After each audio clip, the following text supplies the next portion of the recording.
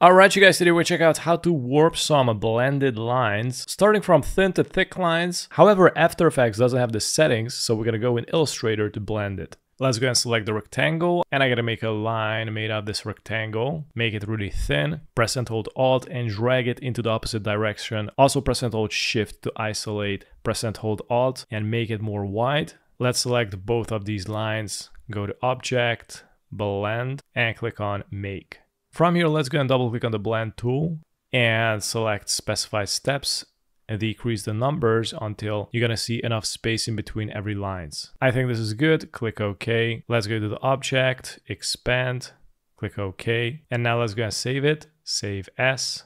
And here all you need to do is save it as an AI file. Now we're gonna go to After Effects, click on new composition. I'm gonna go with 1080p, black background, and click OK. And from here, let's drag and drop the AI file right here with the lines.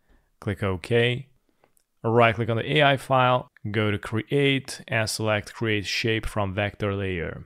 So this way it's going to create a new layer of the AI in form of shape layer. And let's select the original one and press on Delete. Let's select the shape layer. I'm going to recolor it as white. Click OK. I'm going to deselect, select again, and just stretch it out. From here, let's go to the effects and presets, type in warp, and drag and drop the mesh warp on the shape layer. We're going to decrease the column and row to 3 by 3. And we're going to activate the stopwatch at the distortion mesh. Bring it to the first second. And as you can see, these crossing points, all you need to do is select one of the crossings and just drag it in one of the opposite directions. And I'm going to do the same thing with the second one, just bring it down here. You also can bring it out if you want. I'm gonna stretch it all the way out. And if you bring it back, you can see it animates. You can select the shape layer, press the letter U. So this way it's gonna highlight the keyframe. Select both keyframes, right click, go to keyframe assist, select easy ease. So it's gonna make the animation more smoother. As you can see, because of the warp, the composition frame is going to bend all over the place, which I don't like. So what I'm gonna do is select the rectangle, and I'm just gonna draw a rectangle on the whole composition, and just make sure that this rectangle is gonna be inside of these bending areas.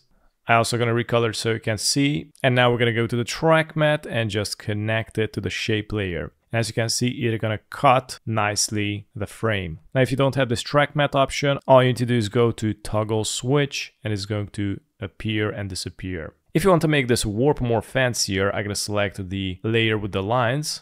Let's go and type into the effects and presets liquify and drag and drop the liquify under the mesh warp. And here you can select one of the liquefaction options. I'm going to select the first one, and here you got the warp tool options. Increase or decrease the brush however you like. Right now it's pretty small, you can increase it, and here you can increase or decrease the pressure. I'm going to decrease it a little bit more. And for example, I want to emphasize this area, so I'm going to go here and activate the distortion mesh stopwatch and bring it to the 3rd second for the animation. And all you need to do is just liquefy it even better. And this is how the final animation looks like. Thanks for watching.